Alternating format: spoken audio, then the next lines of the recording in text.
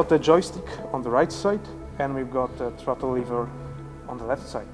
So with this one, you are simply going up and down, and this one you point the direction you want to fly.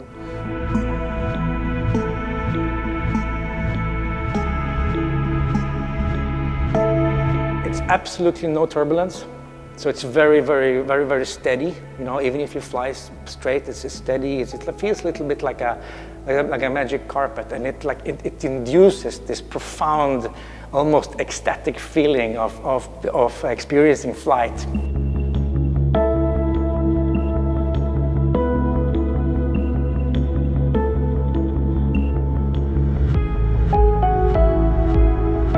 With the current battery technology that we have available today, we have about 20 minutes flight. So you can fly around for 20 minutes and then you have to return to base and recharge it.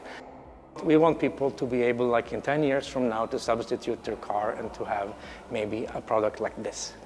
Yes, so they're flying to work, but that's so far ahead from now. We're talking a decade, and also lots of things need to change, like laws, for instance. There's an entire legal framework that needs to be changed for this.